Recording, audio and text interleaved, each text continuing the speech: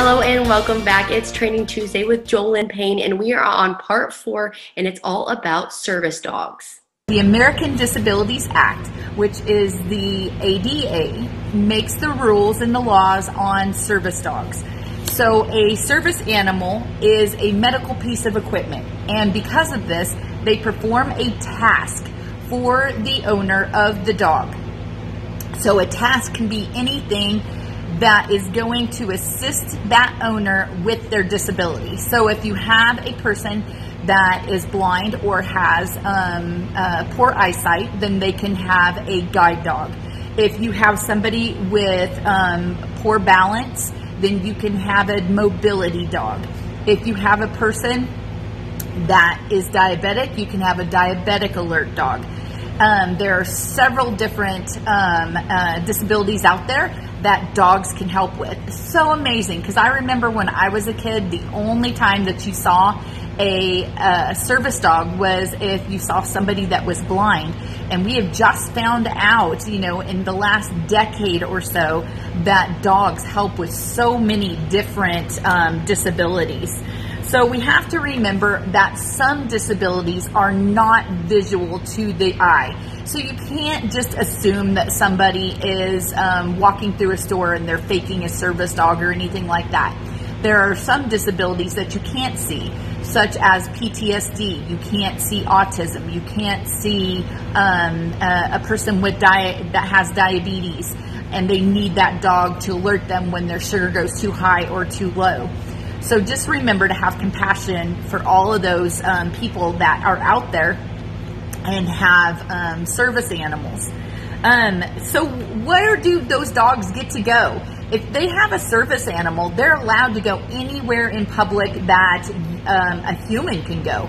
So they can go into restaurants and grocery stores and things like this. Now we're actually talking about a real service animal that is providing a task to its owner.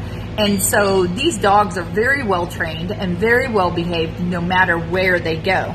So if a business owner is unsure if they can't see that disability, there are only 2 questions that a business owner can ask. Number 1, is the dog a service animal, and do they require assistance because of the disability? They are not allowed to ask what the disability is. Number 2, what work or task is the dog performing? Those are the only 2 questions that they are allowed to ask. Now, a business owner is not going to walk up to somebody in a wheelchair and ask why they have a service animal. It's just obvious, but we have to remember that not all services or not all disabilities are visible to our eye. So how do you get a service dog if you need one? You can have one or purchase one that is professionally trained, such as Canine Partners, or there are organizations for seizure alert dogs and autism dogs and all like that. But you know what? You can train your own dog as well. Now, that takes a lot of training. You can't just go pick up a puppy, a golden retriever, a Labrador retriever, go to the shelter and go, this is going to be my service animal, because it takes a lot of training. We have to remember that an average of only 2 to 4 puppies out of a professional litter of 10 to 12 even make a service animal, because they have to have the temperament for it, and they also have to have the training for it and not stress out in public. So the public access test is for owners, and it's more of a baseline, but it's not required. So if you are training your own dog, you can ask a trainer to give you the public access test to see if your dog is ready to wear that vest out there.